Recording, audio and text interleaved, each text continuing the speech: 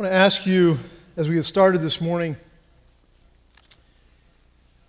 to think about the last time you were amazed by something. I want you to think about the last time something completely astonished you. Maybe it was someone's talent that amazed you. My family and I had a chance this summer to go see a group called the Piano Guys in concert. And it was a fantastic concert. At one point in time, the pianist laid on his back with his head underneath the piano and played a song above his head like this. It was amazing. I was astonished. I can't sit on the bench forward and play the piano, and he was playing it backwards above his head. Maybe you've been astounded by something ridiculous. You know, the world record for hot dog eating is 69 hot dogs in 10 minutes. 69 hot dogs in 10 minutes. A guy by the name of Joey Chestnut set the world record by eating 69 hot dogs with the buns in 10 minutes. Now, I like to eat. I'm pretty sure I couldn't eat 6 hot dogs in 10 minutes, let alone 69. I'm not sure I'd want to eat 69 hot dogs in the next 10 years, actually. That's astounding. Maybe it wasn't something so trivial. Maybe you've been astounded by a statistic you've heard or a scientific fact that you just couldn't wrap your mind around. I'm always astounded and amazed when space is the topic, outer space. You know, the closest star to us, other than our sun, is almost 25 trillion miles away, trillion with a T. Now, to put that in some context, if you were to get in a spaceship that traveled 1,000 miles per hour, it would take you almost 3 million years to get there. That's the nearest star. Scientists estimate that the number of stars in the universe is somewhere around the neighborhood of 100 octillion. That's 1 with 29 zeros after it. And these stars are pretty far apart. So when you think about the size of the universe, it's mind-boggling. It's amazing, astonishing. Well, there is a word in ancient Greek used to describe the idea of being astonished. It's the word ekplaso. It means to be out of your senses, utterly amazed, completely dumbfounded, left at a loss for words. And that word is used 4 times in the Gospel of Matthew. 4 times. Each time it's used, it describes people's reaction to Jesus. But each time it's used, it describes the response not to a miracle, but to his words. And the first time the word astonished is used is in Matthew 7:28, which says, "And when Jesus finished these sayings, the crowds were astonished by his teaching." He had just finished preaching a sermon that we know as the Sermon on the Mount. And the people were dumbfounded. I have the privilege this morning of introducing to you our sermon series on the Sermon on the Mount, Matthew 5, 6, and 7. And it's our hope, it's my hope, that through this sermon series, we will come to understand why those people were so astonished. In some ways, it could be argued that the Sermon on the Mount needs no introduction. No sermon ever preached has been more significant to the Church of Jesus Christ than the Sermon on the Mount. It's the best known, it's the most extensively studied sermon in the world. And for all of us who believe that Jesus Christ is Lord, no portion of Scripture could be more important for us in defining what it means to follow Christ and what we as God's people should look like. You know, these words were spoken about 2,000 years ago, but they're just as relevant today as they were when they were first spoken. One theologian said, after 1900 years, the Sermon on the Mount still haunts men. They may praise it, as Gandhi did, or like Nietzsche, they may curse it. They cannot ignore it. On the other hand, our secular culture has grown more and more ignorant of the Sermon on the Mount. According to one author, a recent Gallup poll concluded that only 1 out of 3 adult Americans are familiar enough with the sermon to identify Jesus as the source. Many Americans in the survey thought Billy Graham had preached the Sermon on the Mount. There is one verse in the Sermon on the Mount that all Americans seem to be very familiar with and love to quote, even if they quote it out of context. Some of you know where I'm going. Matthew 7:1. What is it? Judge not, lest you be judged, right? Seems to be the only verse in the Sermon on the Mount most people know. John Stott said this, the Sermon on the Mount is probably the best known part of the teaching of Jesus, though arguably it's the least understood and certainly it is the least obeyed. The fact is that as much as the secular world may be losing familiarity with this famous sermon, Christians are very familiar with it. And that familiarity can sometimes be our enemy. It can make it difficult to really be astonished and amazed and arrested by the things that Jesus says in this sermon. Jesus makes some pretty radical demands in the Sermon on the Mount, and he makes some pretty radical promises. And the original hearers, these truths were revolutionary to them. And if we would take it seriously, they'd be revolutionary to us too. And God does call us to take them seriously. So to do the Sermon on the Mount justice, we need to set it in its context. And I invite you, if you haven't already, to open up to Matthew chapter 5. Matthew chapter 5. Matthew, the first gospel, the first book in the New Testament. And when we get to Matthew chapter 5, Jesus is rather early on in his ministry.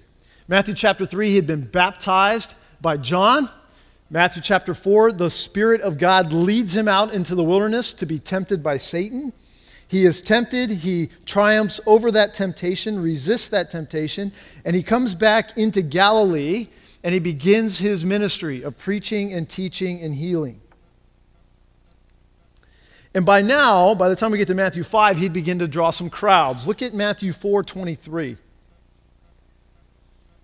He went throughout all Galilee, teaching in their synagogues, proclaiming the gospel of the kingdom, healing every disease and every affliction among the people. So his fame spread throughout all Syria.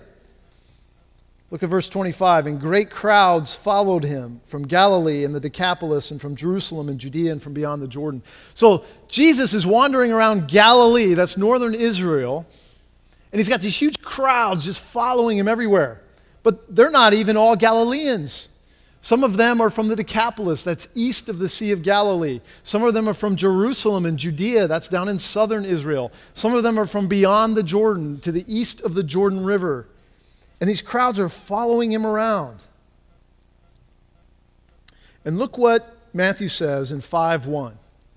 Seeing the crowds, he went up on the mountain, and when he sat down, his disciples came to him. Seeing the crowds. Look, it's not that Jesus hadn't seen them before. Matthew's making a point here. The point he is making is that Jesus intentionally preaches this sermon with the crowds in mind. Most of what Jesus says in this sermon is to his disciples, but he says it in such a way that he wants the crowds to hear. Jesus at this point in time would have essentially had 3 layers of listeners. Close to him, he would have had the men that he called to be his disciples, the ones that will later be called the apostles. He hadn't called all 12 of them by this point in time, but some of them he had called. Beyond that, he would have had a group, we could call them the small d disciples. That is, people who believed Jesus, wanted to follow him, men and women both. But beyond that, there's this mass of humanity who were curious about this guy who was wandering around preaching and teaching and healing. Most of them weren't actively believing in him, but they were curious about what he was doing. And Jesus' words are intended for all of these people to hear, even if some of them weren't ready to apply them yet. And Matthew says, seeing those crowds, Jesus went up on the mountain. Now, once again, Matthew's not interested in giving us a lesson in topography here. The Gospel of Matthew was written to Jewish Christians. And anyone who was familiar with the Old Testament would recognize the significance of a large number of Israelites following a man who went up on a mountain. Right? Who are they thinking of? Moses, who went up on the mountain and received the law of God and delivered it to the people. Now you have Jesus, the second and greater Moses, and he goes up on a mountain and he's going to give to Israel a new law. A new law, one that was different from the first one in a number of ways. This law wasn't an external code of rules. This law was a set of principles and ideals and motives. This law was the law Jeremiah was talking about when he said God would take the law and write it on their hearts. That was this law that Jesus is going to deliver to the people.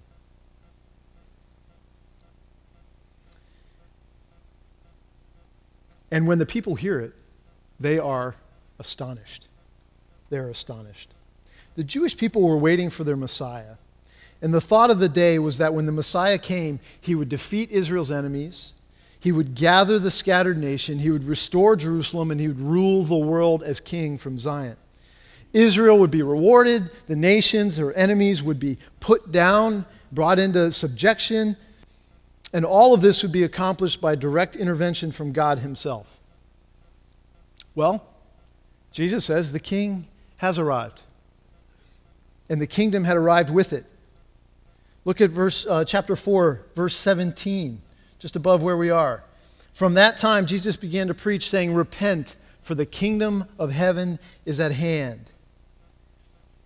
When he says it is at hand, it literally means it's right here, it's right now, it's present. Jesus was the king, and those who would be members of his kingdom must be willing to submit to his rule as king. And in this sermon, Jesus is going to declare what it means to be a member of the kingdom of heaven. That's why we've titled our sermon series, as you can see up here, Kingdom Living. Kingdom Living. This sermon is what it looks like to live as a citizen of the kingdom of heaven. Now, I want to talk about that idea of the kingdom of heaven or kingdom of God. Those words mean the same thing, kingdom of heaven, kingdom of God. There's a sense in which, of course, we affirm that the kingdom has not yet come, right? There will come a day when Jesus Christ will rule and reign on this earth. Amen?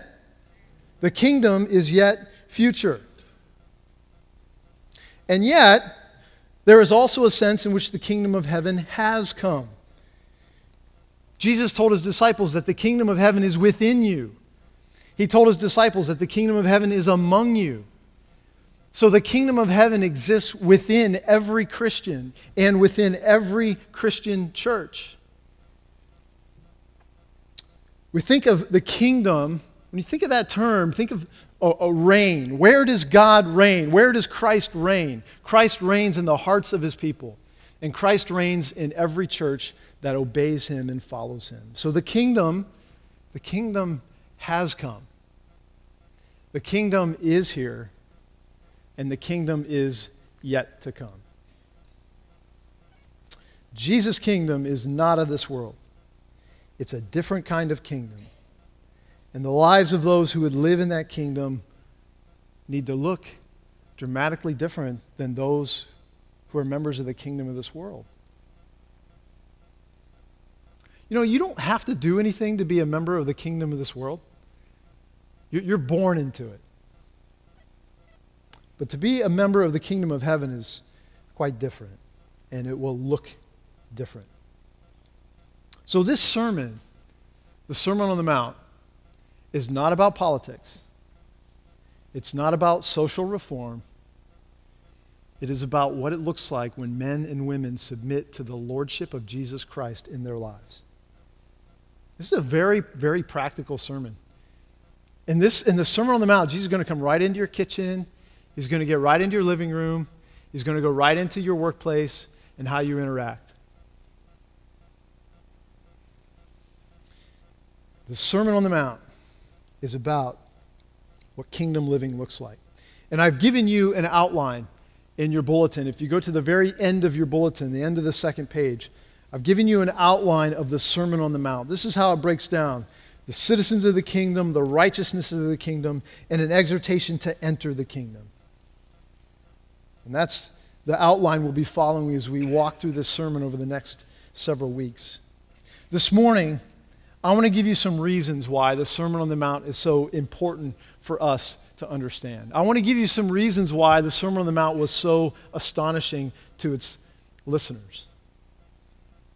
Number one, in the Sermon on the Mount, Jesus shows us God's righteousness and character. He shows us God's righteousness and character. The sermon is like a window into heaven where we can look into heaven and see the character and righteousness of God.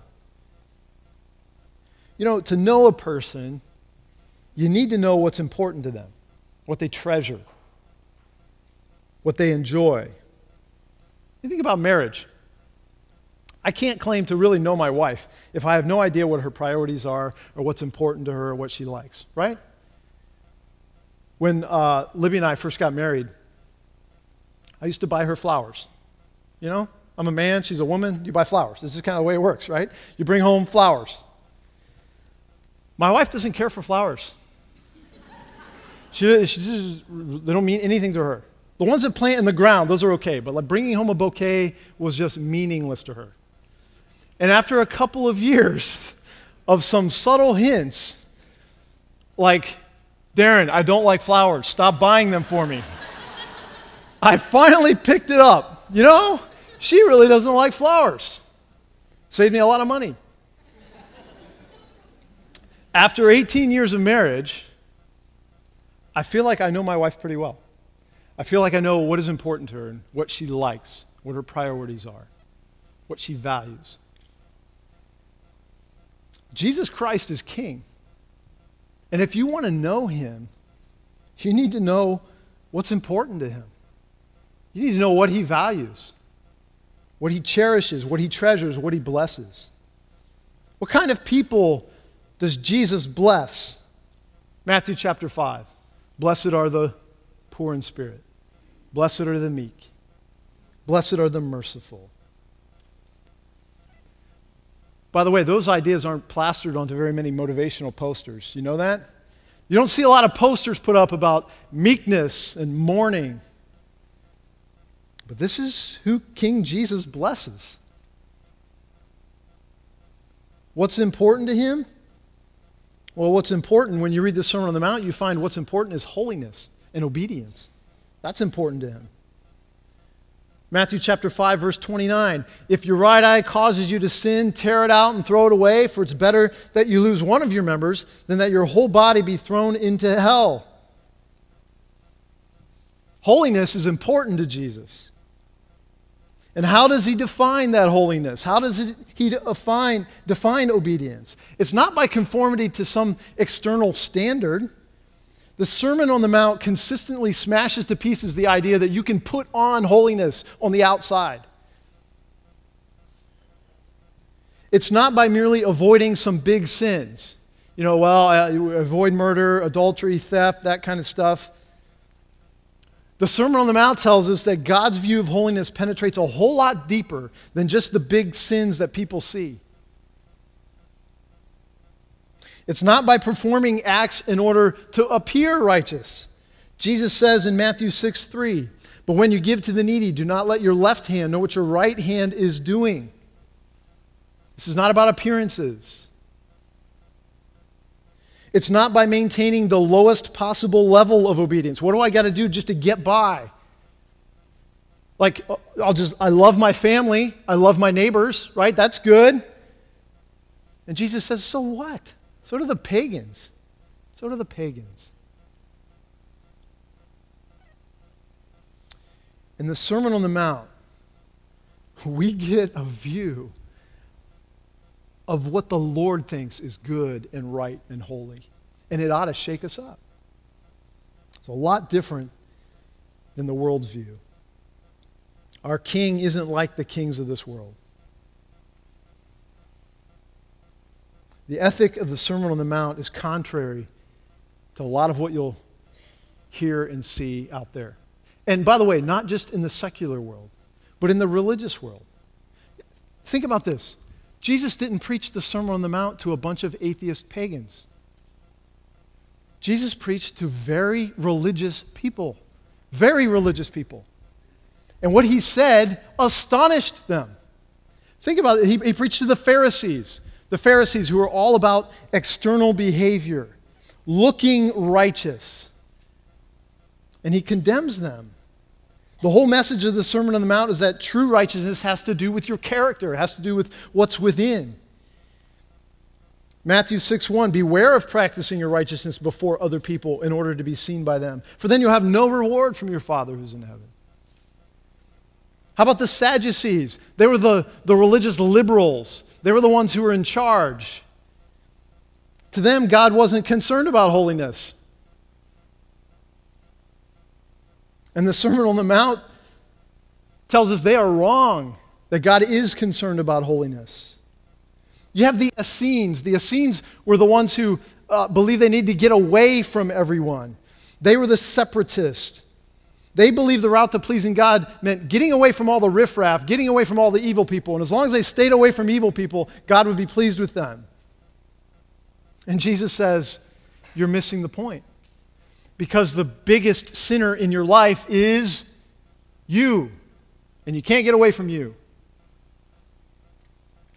They're the zealots. The zealots are the activists and the rebels. They hated Roman rule. They longed for revolution. They wanted to overthrow their oppressors. And Jesus tells them in Matthew 5, verse 43, you have heard that it was said, you shall love your neighbor and hate your enemy. But I say to you, love your enemies and pray for those who persecute you. All of these errors demonstrate a wrong view of God and his character. And all of these errors are still present with us. And we need to battle against them.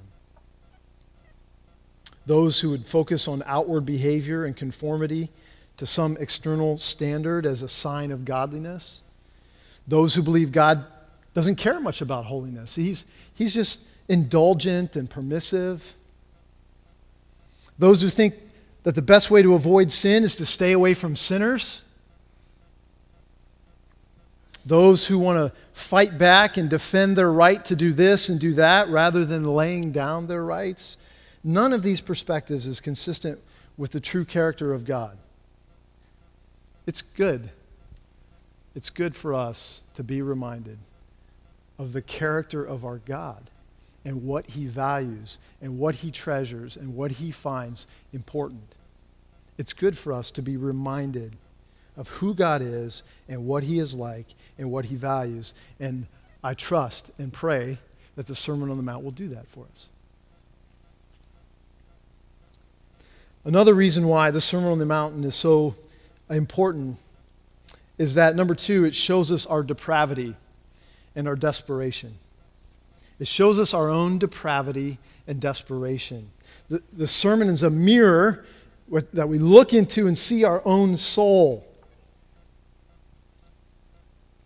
No one can read the Sermon on the Mount with any degree of integrity and say, I'm pretty good. That describes me since the day I've been born. I have just lived that way. No one can do that with any degree of honesty.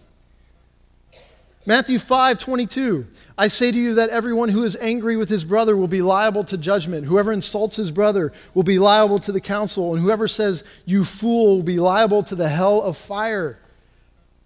You ever insulted a brother?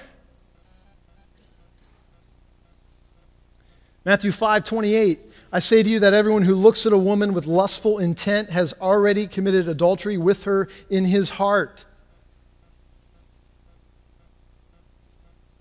6:14, For if you forgive others their trespasses, your heavenly Father will also forgive you. But if you do not forgive others their trespasses, neither will your Father forgive your trespasses. Are you withholding forgiveness from anyone? Verse 24. No one can serve two masters, for either he will hate the one and love the other, or he'll be devoted to the one and despise the other. You cannot serve God and money. Are you free of the love of money? Jesus says there's no in between. It's either love and hate or love and hate.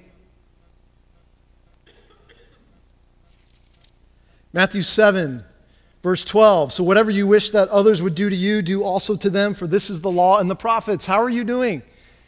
In every relationship, are you always treating everyone else the way you would want to be treated?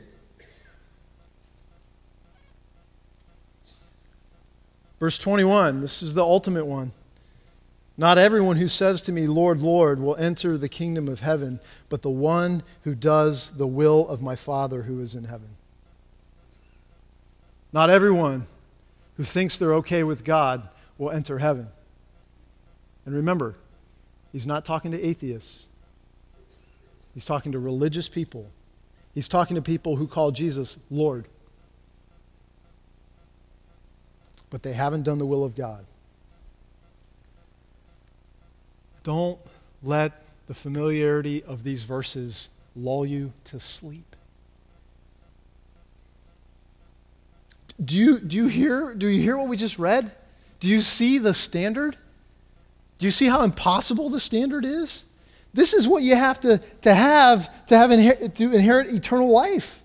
And if God marks iniquities like this, who can stand? We had better realize we are in big, big trouble. This sermon is a call to unbelievers, especially good, moral, church-going unbelievers. This is the standard you will be held to. And let me ask you, on that day, on that great day, when you stand before God and have to give an account for your life, what are you going to say? I never murdered anyone. I never committed adultery. I never stole anything. And God is going to say, you're a murderer, and you're a thief, and you're an adulterer, because that begins in the heart. And no one can claim purity there. No one. On that great day, you will be found either in Christ or lost forever. The Sermon on the Mount drives us to the gospel. We are all lawbreakers. We all fall short. We all have a sin problem that needs to be dealt with. Our only hope is that there's someone who has lived this sermon out perfectly, and that we can somehow benefit from that. And that's the gospel. That's the gospel of Jesus Christ. Jesus knew no sin. He never fell short on any of these requirements. And he offers himself as a sacrifice for us that our sinfulness might be forgiven. God made him who knew no sin to be sin for us, that we might become his righteousness. The demands of the Sermon on the Mount are greater than any man can say he has kept, save one. And only if we're found in him is there any hope. Is there any hope? That's why it's foolish, by the way, it's foolish to see the Sermon on the Mount as a set of ethical principles that we should employ in the world to make the world a better place. It doesn't work that way. Before you can live this kind of life, you have to have life. A child has to be born before he can obey his parents, and you must be born again before you can obey God. That's why Jesus says in John 3, unless one is born again, he cannot see the kingdom of God. If there was ever a sermon preached that leveled the playing field, that condemned us all, from the wickedest criminal to the most holy religious person, it's this sermon. No one escapes.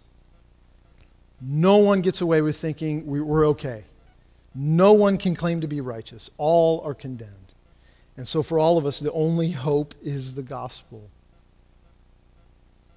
If you know Christ, if you have confessed your desperate need for Christ, if you have turned to him in repentance and faith, if he is your Lord, if he is your hope, then you can rejoice because you belong to Christ. But if you are here this morning, and you think you're doing okay and your moral life will get you by, you have no hope. You have no hope. You need to flee to Christ, repent, and believe the gospel. The third reason the Sermon on the Mount is so important for us is that it shows us how to please God with our lives. It shows us how to please God with our lives. That is, the sermon is a guide for Christians on how to live. Now, there are Christians out there who maintain that what Jesus teaches in the Sermon on the Mount isn't for us today. I mean, the demands of the Sermon on the Mount are hard. And so some try to find ways to alleviate the sense that we have to obey this. Some would say, well, it's not for this era. Maybe it's for the Jews in Jesus' day, or it's for some future time, but not for this era.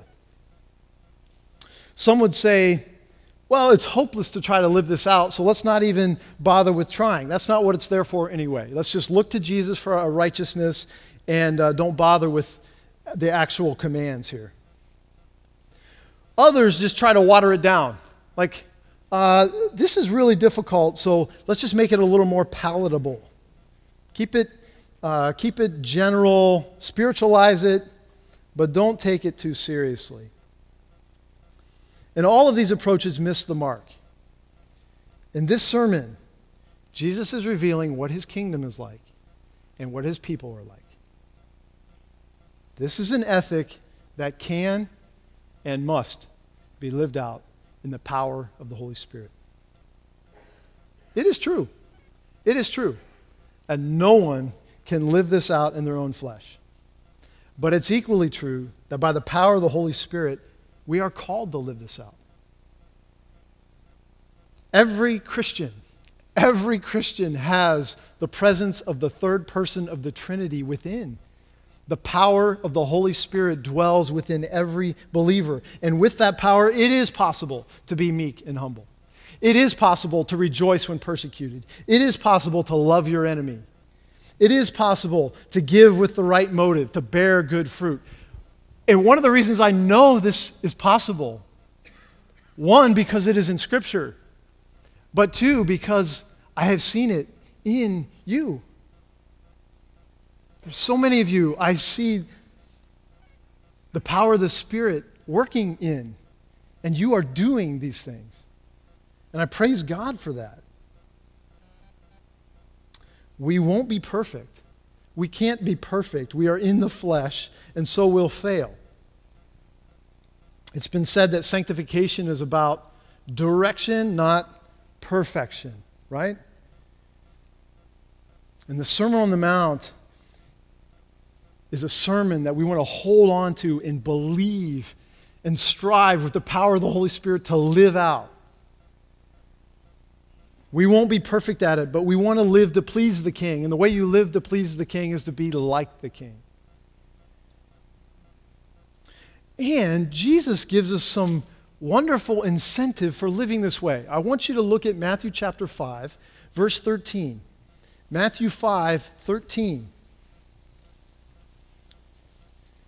Jesus says, "You are the salt of the earth." Verse 14, he says, "You are the light of the world." Verse 16, "In the same way, let your light shine before others so that they may see your good works and give glory to your Father who is in heaven." If we were honest, we would admit that oftentimes the thing that most repulses people from Christianity is Christians. right? Maybe it's a godliness that focuses on external behavior and inside is full of darkness. Maybe it's a Christianity that's always fighting for their rights. Maybe it's a Christianity that longs for the destruction of our enemies. But when you live out the Sermon on the Mount, this draws people. It attracts people to Christ. People notice when there's a real holiness within. People take notice when a man loves his enemy. People will sit up and listen when we're quick to forgive or when we turn the other cheek when wronged. That's kingdom living. This is the kind of living that makes people take notice. And this is the kind of living that Jesus endorses and requires of his disciples. This is why he says in Matthew chapter 7, verse 24, "Everyone then who hears these words of mine and does them will be like a wise man who built his house on the rock. And the rain fell, and the floods came, and the winds blew and beat on that house, but it did not fall, because it had been founded on the rock." Let's pray.